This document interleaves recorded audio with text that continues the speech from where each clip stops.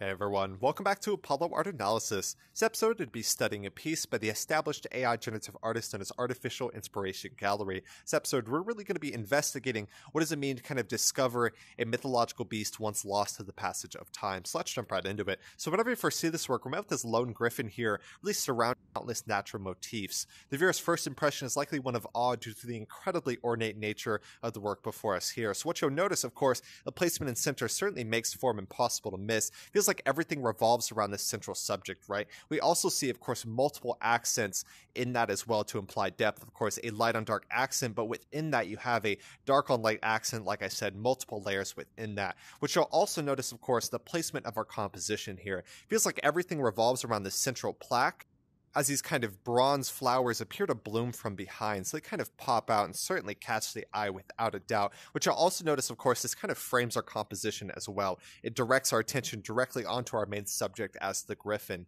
So you'll notice, of course, in the realm of color, this scheme is quite interesting. It's actually a split-complementary scheme. What you'll notice is this kind of oranges, this blue, but a bit of green as well. So what you'll notice, of course, blue and green are going to be those harmonizing colors, but this kind of bronze, almost oranges color is exactly what's going to be popping out there. So the result is quite balanced, but of course it's contrasting that orange or that golden kind of value that we have there. It's incredibly interesting. What you'll also notice is brilliant sense of texture.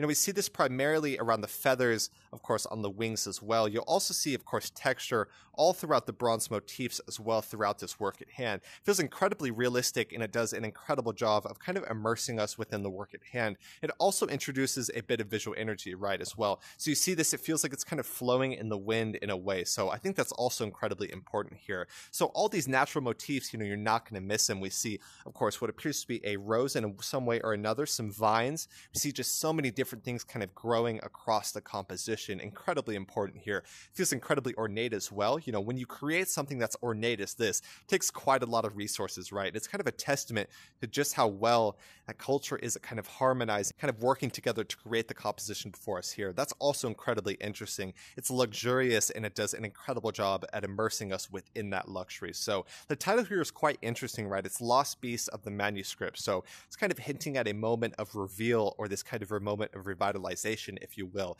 Kind of a moment of discovery as well. Incredibly interesting here. And a manuscript is traditionally, looking back, it is kind of a handwritten book. So now when we have the printing press and the type and everything like that, it's kind of hard to think about a manuscript or even why we would do that. But of course, going back in history, they're incredibly important. And so this is a chimeric creature as well. So it is a griffin, and chimeric creatures are quite interesting, right?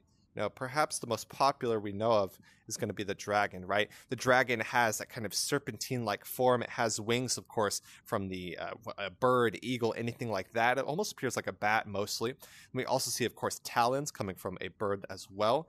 It's incredibly interesting. Of course, it also breathes fire. So a chimeric creature, the dragon, is an incredible example of that. And chimeric creatures really go all the way back to ancient times, and likely way, way, way beyond that as well. Because, the art that we look at today, many of these things existed as kind of verbal storytelling over time. So it's very likely that winged creatures such as this existed way beyond that as well. So not just ancient times, but likely way before that.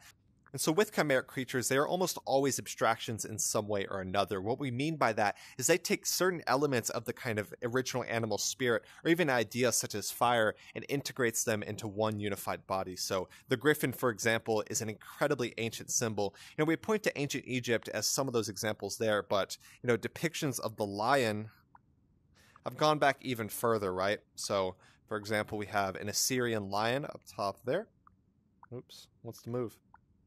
Yeah, we have the Assyrian lion, and then we have the griffin as well, right? So we certainly see that. You see the back legs, the lion there, and then we have, of course, the eagle, or any type of very strong winged creature there. So absolutely stunning. The griffin is just such an important symbol.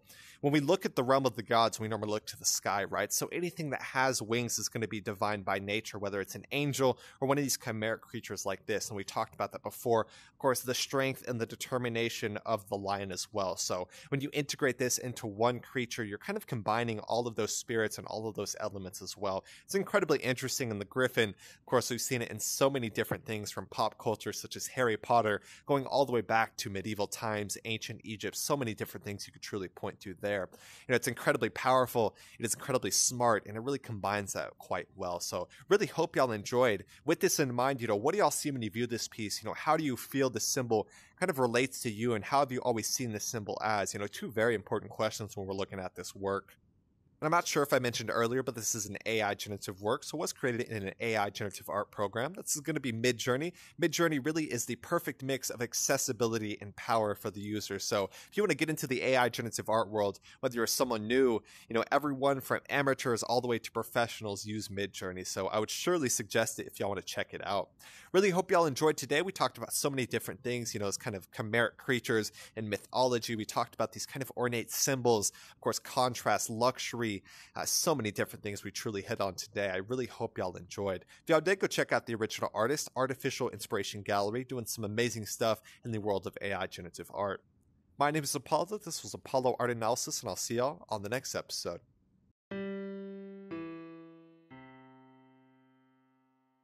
We hope you enjoyed today's episode.